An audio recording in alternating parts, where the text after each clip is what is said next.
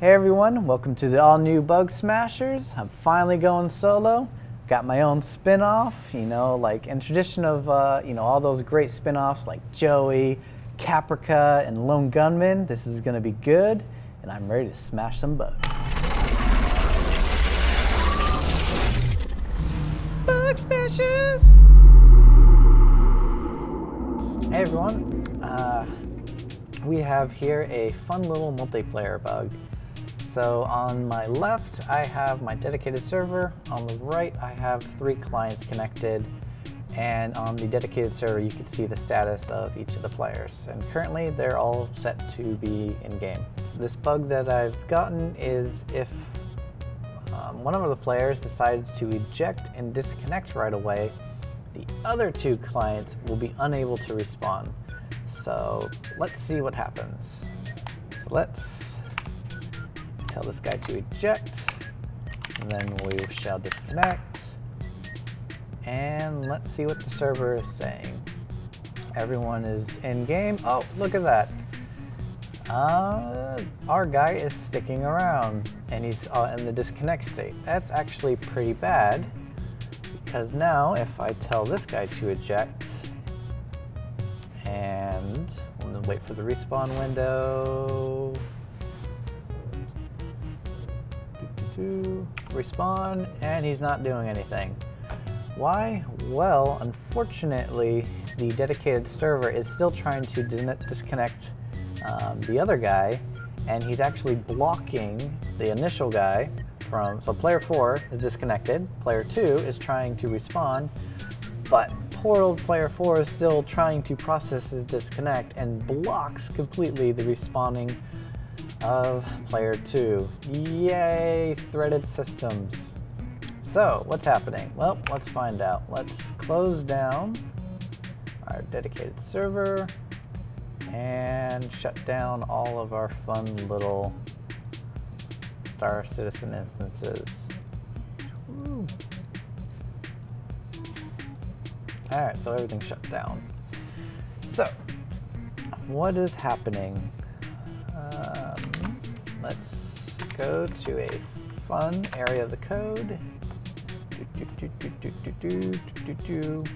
Alright, so when the client decides, hey, I should be removed, it will spawn a little task here, and this task will say, hey, data store, I need to be removed.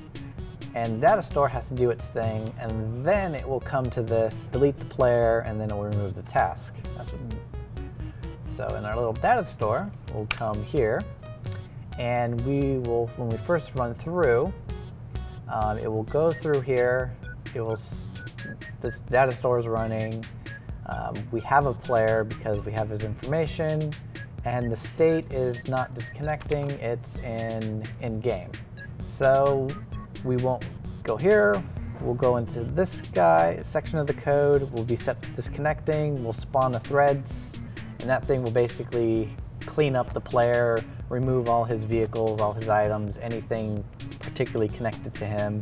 It'll close down some other sections of the code, and then that should be good and gone, right? Well, problem is, I'm never gonna be a TV star. What are you talking about? You got your own show, so. After a million takes. What happens if another one of these tasks gets set? So we go through the same logic, we go to disconnect, we get to here, uh-oh, our state is already disconnecting.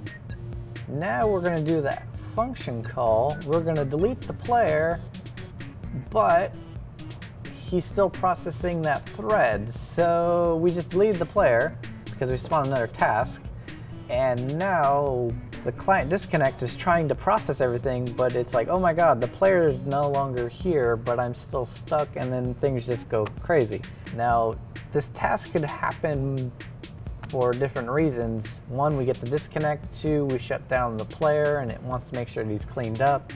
So this task may get spun off a few different times, but we want to make sure that we're not deleting the player until we're ready. So what we're going to do is say, hey, as long as we have player information, so persistent database will basically say, when I'm done, the player will no longer be in this information or this list. If he's in the list, then we want to make sure that if he's in the disconnecting state, that we do not spawn another thread, but we also don't want to spawn another player. So we're gonna say, let's give it error code wait. If someone decides, hey, we're gonna spawn another task, even though another task was already made, it will delete the task, but not kill the player, but the very first one will. Therefore, we should be safe. If someone decides to run another task to delete the player, it's going to wait until this whole thing gets done. Now, once this whole thing is done, it will actually remove the player from this list. So when we get to disconnect, it will no longer be in here, and it will allow the code to continue. But even still, when we get done, it will still call it. So you could call this remove task as many times as you want, and it won't delete the player prematurely. So let's give that guy a little spin. All right, so I have all 3 clients back up and my dedicated there. Everyone's connected, so let's try ejecting, then disconnecting. Now, if we have fixed this problem, the player should go from, yep, there it went. He went from in-game to disconnecting to gone. So he was able to clean himself up, then safely remove, and no deleting while he's getting processed. So we should be good to go. And let's eject. And this guy should be able to respawn.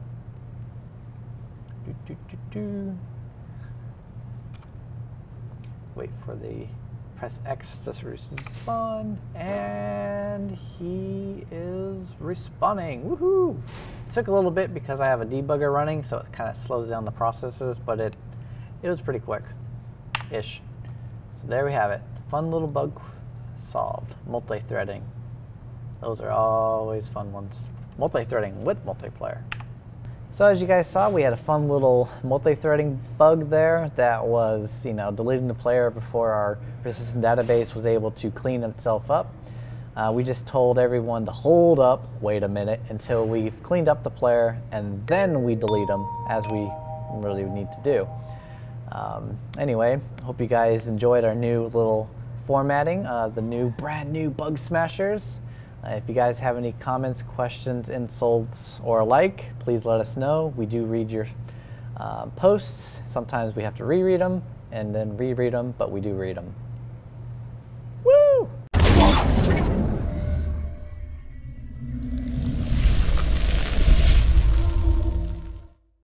Imagine if we included this part. Everyone would be so bored.